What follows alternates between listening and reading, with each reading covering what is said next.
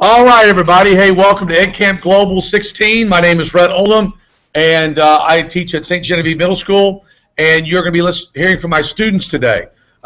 This afternoon at 3 o'clock, I will be giving a presentation over the same stuff, but over like really kind of going more in depth in how you set up everything. And so, but today we're really going to be focusing on how what my kids like about doing the Mystery Skypes and global collaborations. Here on Google Classroom, you guys can see we're going to talk about the introduction to the Padlet, why the Padlet's so important. The kids are going to talk about that today. My students use Snapchat and Instagram. I feel like it's a really strong a tool to use. It really gives a one-on-one personal relationship with the people that we're collaborating with. We're going to talk about Screencastify and how we use that with our Padlets. We're also going to talk about our breakfast club. In fact, we just had one this morning with a class in Sweden. And then we're going to talk about what they overall like about connecting with people overseas. And then when we talk about the Padlets, we're specifically going to be talking about our global collaborations in Greece and Italy. So when you look right here, this is what I'm going to be talking about next week. I'm sorry, at 3 o'clock today. And this is what you can do to take global collaborations to the next level. The Padlets that we're going to start talking about today are just fantastic. And then all along here is this afternoon, I'm going to go into this in a lot of detail. This is where I find my global collaboration partners, all right, which is really cool, and I think you guys will like that. All right, my kids participate in some other projects, worldviews. You can actually find questions online that people all over the world have posted. My students have participated in that. I also have a conference that I did on Global Education Conference that you can find. And then we're going to, like I said, talk about global collaboration, Screencastify, and our breakfast club. So really that's kind of how things are working. You can also go to my website. You're going to see that today at sghistoryteach.weebly.com. You'll be able to see the global collaboration stuff and different things that my kids do in class. All right, so like I said, I flew through this real quick, mainly just to give you an idea of the format on what's going to happen today.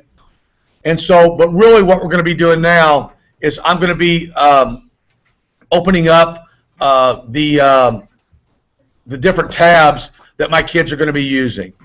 And so, so there's going to be 7 groups, I believe, 6 or 7 groups.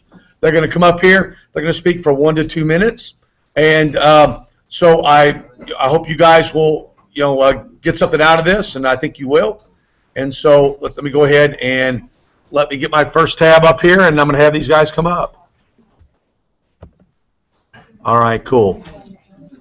So, by the way, this is called a tabber, and this archives the tabs. That way, they're not all up at the same time. And so, I think my first group is going to be my Greek unit. Is that right? Italy. Italy? You guys doing Italy first? Cool. So, this is an example of a Padlet in Italy. I'm going to have 3 students come up here and talk about it. Okay, guys, come on.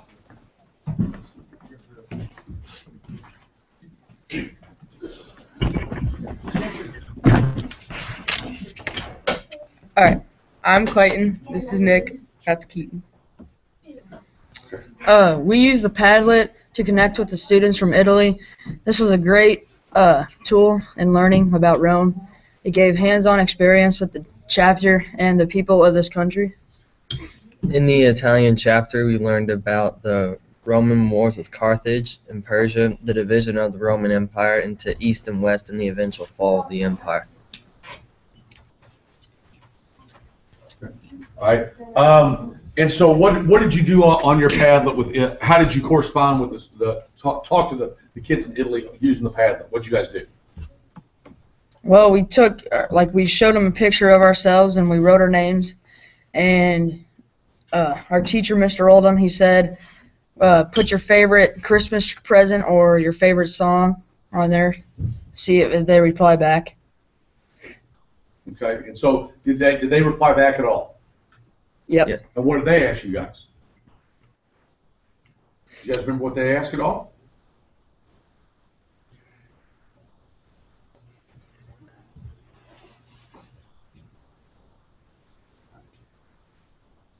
I think that's just our questions on the Padlet, isn't it? All right. Oh, and you guys, of course, we're going to talk about screencastify as well. What kind of pictures did you take? What app did you guys use? You guys remember the app you used? Webcam toy. Okay. And why would what's so cool about using a webcam toy? It gives you like different filters to use. Like what? What kind of filters? You guys remember? Like infrared, 3 filters, like swirly filters. Sure. Different types of filters. Very cool. All right. Gentlemen, thank you very much. All right, that's a great job. All right, so that gives you guys an idea of what the Italian filter looks like. All right, so let's go ahead now, and I'm going to open up the Greek Padlet. This was the very first Padlet that we actually used, and it was really a fun time. So we're going to open that up. I'm going to have 3 guys come up, and they're going to talk about that. All right, come on, gentlemen.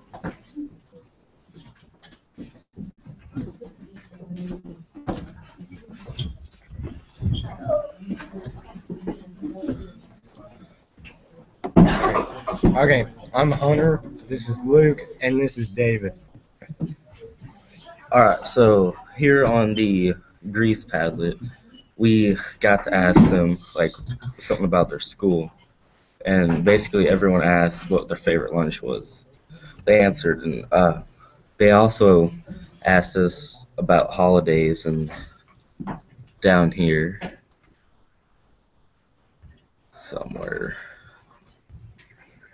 right there, person at my school went in depth about Halloween.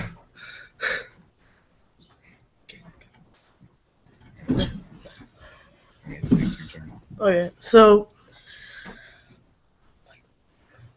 Just go. okay, so we asked about like the sports and like clothing that they would have over there, and we got some replies. And there was a bunch of people who were giving out information for like Snapchat and Instagram and stuff. And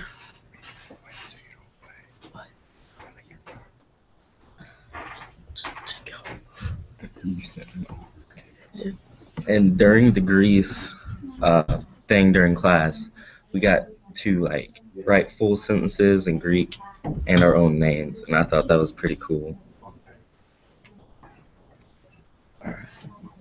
All right, gentlemen. Now, and so did the Greek students? Did they answer you back a lot Yes. on this one? Yeah. All right. So did you find some stuff out about Greece? Yeah. All right.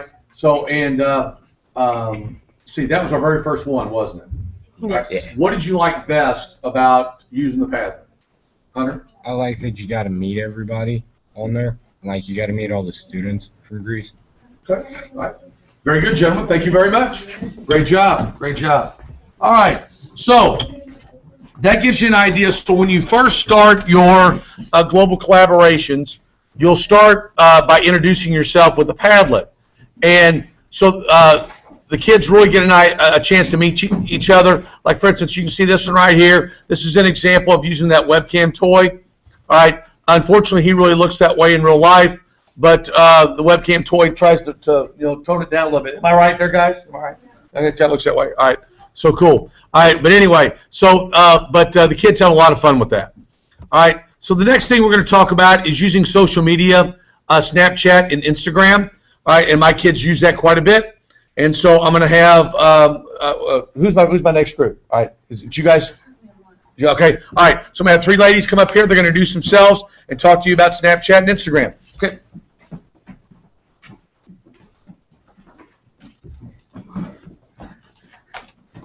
Can they not see us? Sure they can. Oh, okay. Yeah. Go ahead. Hi, I'm Ella. Hi, I'm Haley.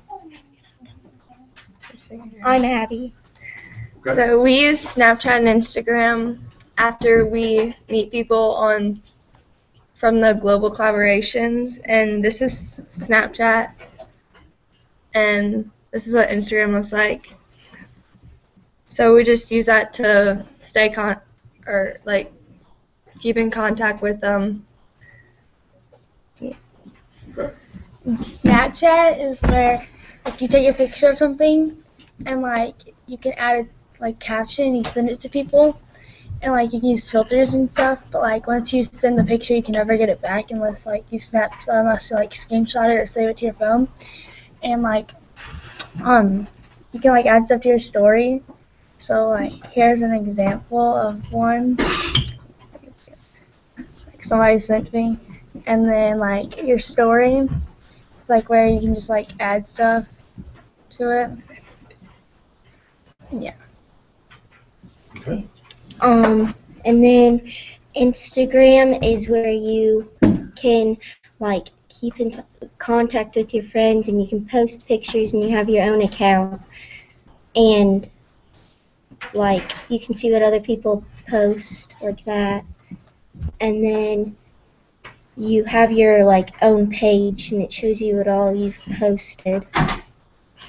And then it shows you who all liked or follows you, or yeah.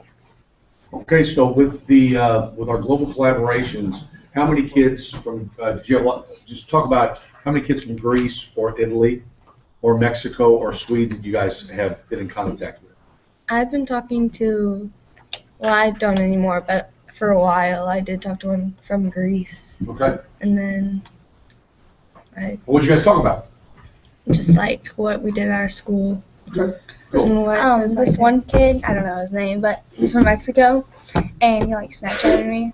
Yeah, there's a He bunch Snap- from yeah, Mexico. and like he always Snapchat me like say he's at parties and stuff. Like they had a lot of parties there. I see. Okay. How about you, Abby? And then I followed like 2 people on Instagram from Greece, I think. Okay. And then they followed back, and yeah. I see. I see. So, do you still talk to any of those kids now?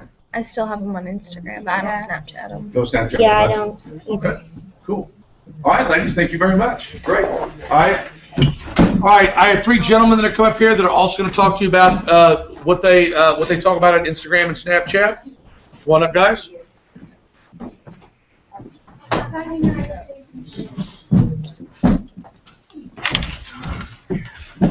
Well, I'm Dylan, this is Jeffrey, and this is Justin. And we'll be talking to you about Snapchat and Instagram. Well, Snapchat we use in like to collaborate with other people in different parts of the world. We've talked to like Italy and stuff like that. But we usually just keep in touch most of the time and try to see what they've been up to and everything, and see how they're doing.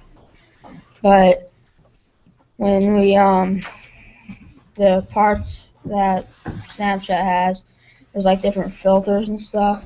So there's like if you take a picture,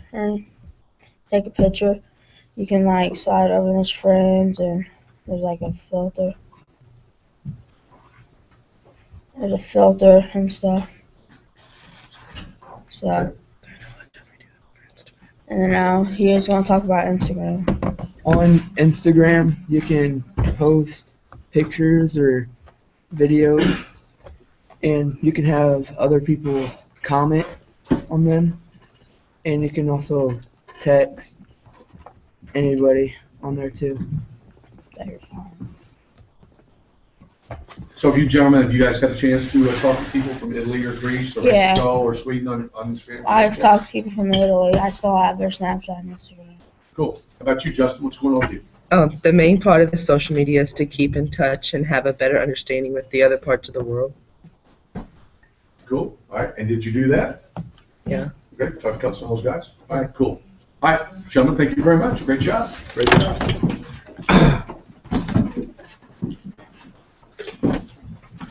Now, I do want to add that when you are talking about Snapchat and Instagram, it's sometimes that people are uncomfortable using that in their classroom. This is where you really talk about global citizenship. You talk about what's appropriate and not appropriate on social media. As teachers, a lot of times we really want to have total control over everything. I think at this point, one of the things I really like about social media is I like it that you show your kids that you trust them. And the only way you can show trust is to allow them to demonstrate trustworthiness.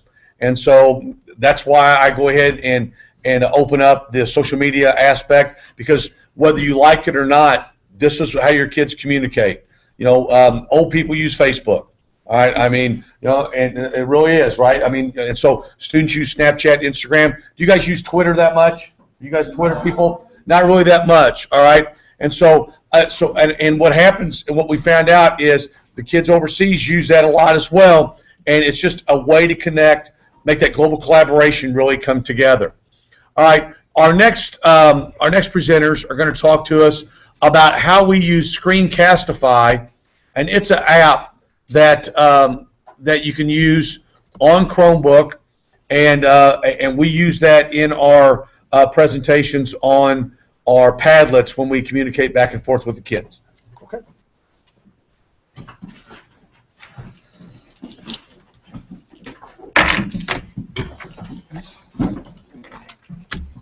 I'm Caitlin. This is Kristen. Felicity.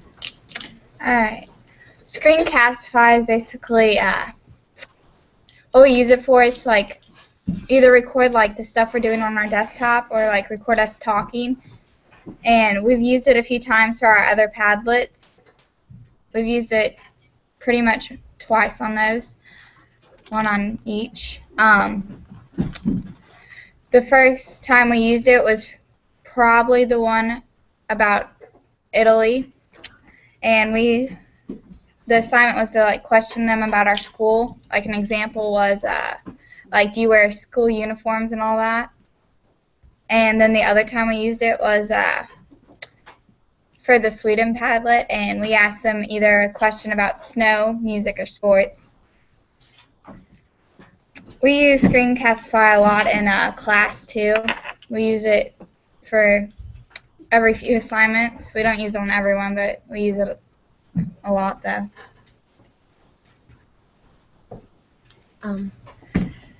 We use it sometimes for assignments, and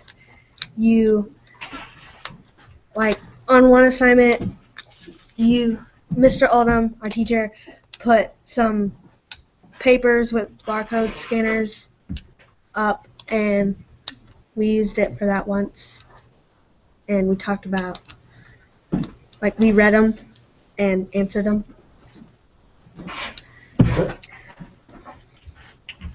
With Screencastify, we can do our work at home, and we can explain ourselves to the teacher if we need to. And it's pretty cool that we get to use this because when we're talking to other countries and stuff, it's cool to see like how they talk and all that. Like, here's some accents that we normally wouldn't hear, and we can talk. We can kind of talk. It's kind of almost like talking to them in person, but not face to face. So okay, it's pretty cool technology. Thank you very much. That's great. That's horrible. One of the reasons why I advocate using Screencastify is for our students overseas, those kids really, they're practicing their English. For our kids, we're wanting to find out about new cultures. So you have to understand the objectives of this global collaboration. So when the Screencastify allows those kids to hear American accents, to hear common English, and then they can look at that over and over again. The collaborators that I talk to say that that is a great tool so your kids can hear that. As our kids said, they really like to hear the dialects and the different accents, but it also gives those kids overseas a chance to practice their English and speaking, and so then it's a stair-step effect. So when you start off typing and writing and having pictures, then kids get to see that on the Padlet. They then will use the social media to talk back and forth. Then they will also use the Screencastify to listen to the questions. So that's how that works. Now, the next thing we're going to talk about is what we call the Breakfast Club, and we actually even had one this morning with a group in Sweden. And boy, that was really fun. That's one of my favorite activities, because we actually get to talk to our kids live. Now, some of the people overseas don't want to do that because their kids don't speak English well enough, but so far it's worked out fantastic.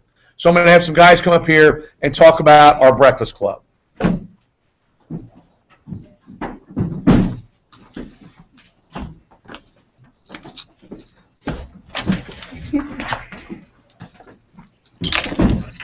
I'm Becca. I'm Erica. And I'm Lily. In Breakfast Club, we get to meet different people around the world, and we would probably never meet in everyday life. Actually, we had a breakfast club this morning. We talked with Sweden and exchanged thoughts about each other's countries, and we asked about their country. It was pretty cool. And some of their names that people have over there, we won't probably have over here.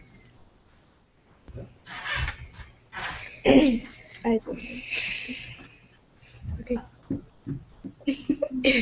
Okay, so what time do you get here for a breakfast club usually? 6:37. Okay, somewhere about okay. Yeah. All right, the first one was Greece at 6:15. Yeah. All right, cool. And so now when you come to the breakfast club, Erica, what do I have to eat? What do you eat? Different Donuts and pizza and really whatever we want, basically. Okay. So it's important to know that I have to bribe you guys to get here, right? Yeah. All right, okay. All right, so cool. So Becca, so when you're on, so when we do the breakfast club, kind of how does it work? Could you kind of explain, you and Erica explain how you guys get to talk and how you get to interact with the students? Well, basically we use this thing called Google Hangouts, and we talk to people from different places in the world, and we get into groups of 3 or 4, and we ask them questions, and then they ask us questions, and we basically just alternate. Yeah. Okay. And so depending on how many people that like there'll be like what 3 or 4 groups. What kind of questions do you guys ask them on the breakfast club questions? Well, we ask them things about like what we like to do, and if they do what we like to do, like if we share any interests, basically. And like how many siblings they have. Okay. One of the questions you guys get asked a lot is if you like football. Yeah. And how is that different? There's soccer for us. That's right. And ours is very different from theirs. Cool. And they tend to ask a lot of questions like what kind of questions do they ask us? Do you guys remember? Like school questions. What questions do they ask you at school? What time do we get out? We get out around 3:05. Yeah, we do get out, and we get at school around 7:45. Sure. Yeah. Okay, cool. All right. So, all right. Very good, ladies. Thank you very much. All right. So the Breakfast Club is just an outstanding component of this. This kind of wraps up the unit. And if you look on the website here, I have pictures of meeting friends in Mexico. That was real time. This is when we went to Greece. And then we also have them from Italy, and this is where we went to Pordenone, Italy. All right, the Breakfast Club I think is the most fun because you actually get to see the students live. When we first started our very first one in Greece, we all crowded around the computer, and if you guys remember, we didn't get to really talk, and you couldn't hear. So when we collaborated with Italy, we decided to break our students down into groups of 4, and so now everybody gets a chance to talk and interact with the students. It is really a fun component. Now, the reason why we have the Breakfast Club, like this morning, Sweden is 7 hours ahead of us, so they're in the afternoon. Greece was 8 hours ahead of us. When we do Russia, that's going to be a real challenge because they are 9 hours ahead of us. So, but the cool thing is that class, they actually meet in the evenings. They meet around 6 o'clock. So when I talked to Alana, she said that we could actually do it late. That they'll do it in the evening, and that works out with us. And so that's kind of a cool thing. All right. But with Mexico, it was real time, and that was fun because the kids got to do it all day long. So I really enjoyed that part. All right. So let's see here. Okay. All right. So our last part here, we're going to talk about what was our overall favorite part about connecting with schools overseas. Who's my group there? You guys ready? Okay. Come on up. Make sure we're doing okay here. All right. See something here? Cool. All right. Okay.